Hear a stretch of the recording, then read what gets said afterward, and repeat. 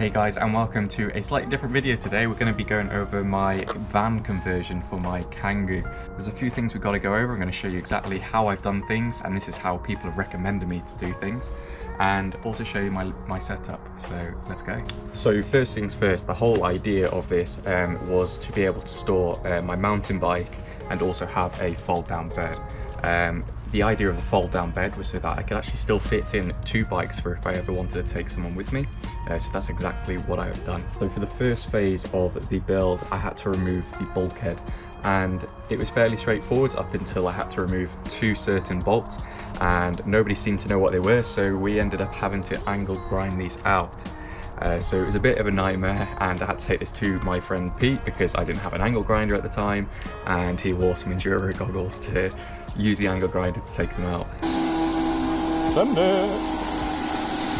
The bulkhead was fairly straightforward other than this. It's just literally bolts all the way around the back and the front.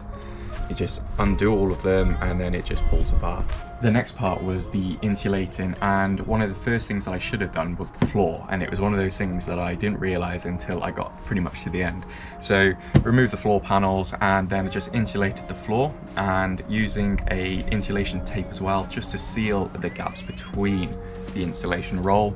This insulation roll is like bubble wrap, and you just apply this using a spray adhesive that you would use for the carpet, and it goes on really easily, and I pretty much ended up covering the whole van inside with it, and that's just how I got told to do it. Whether it's the right thing to do, I'm not 100% sure, but the whole point of me using the van is for literally one night at a time every couple of months, so it's nothing like I'm going to be staying in here permanently. I covered all of the gaps, and if there's any holes I used a recycled plastic bottle insulation to fill any of the gaps and the crevices.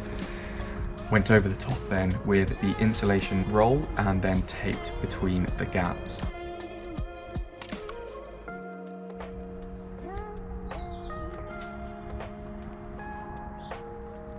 One thing I should mention is everything that I've used, materials, tapes, insulation, it's all going to be in the description below, and including the bike mount with the discount code. So this one was the old wheel arch. We've taken that out. Going to replace it because obviously we're going to have the fold-up bed, and we're replacing that wheel arch with basically a custom one, so that we can then have that bed up the side wall. So the replacement wheel arch is temporarily in, and then that's the bed. It's going to fold down. We've just got to extend it. So the next thing was the carpeting, and it's a 4-way stretch carpet, and I purchased this off eBay. I ended up needing 10 meters, I think it was in the end, to cover the whole lot, and the whole van was originally ply lined, so what I've done is I ended up carpeting over the ply wood, whereas some people might leave the ply line in and then just carpet over the top. I carpeted each individual piece. Once the bubble wrap insulation was on, basically all you would do then is use the carpet over the top, unless obviously you've done it on the ply. You use the spray adhesive that comes with the carpet, and you just spray it on. It's like a webbing, and then you apply the carpet. It's a little bit more forgiving than like normal house carpet, because it does stretch. So one thing I would suggest is making sure that you've got some tension throughout the carpet, and you just gently doing it bit by bit rather than try and do a massive piece in one go. Also, if you are carpeting the whole lot, is start from top and work your way down to the bottom. Don't do it the other way. Wait for the adhesive to set before you start moving down to the next part.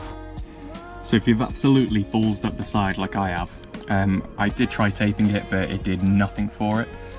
So if you end up cutting another strip out, similar to one like this, you can get it and push it underneath the fold. Then if you overlay it over the top and get a Stanley blade and cut straight down over the two of them, then you'll be able to join them up, pinch them together.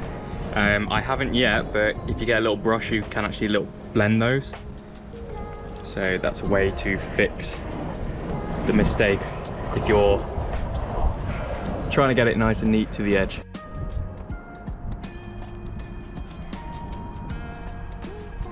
So I ended up basically carpeting everything that was ply that goes from the doors to the side walls. I ended up doing the roof, cutting that out and measuring it, and then obviously carpeting that as well. And as far as the roof, I ended up obviously insulating the top, putting the loft insulation up in between the ply line and the ceiling, and also then obviously put the ceiling in. The ceiling was kind of a two-man job to put it in. You can't really do that by yourself unless you're an absolute monster. As for the bed, I wanted something that would fold off the sidewall so that I could obviously fit in another bike, or if I ever wanted to just go away with my missus, is potentially just have a double bed on the floor. So it folds down off the sidewall, and it simply uses just a little lashing strap to hold it up, and then the legs all fold out, and at the end here there is storage. So usually I have my sleeping bag stored in there. The actual bed itself is about 5'8", I believe, and I'm just over 6 foot.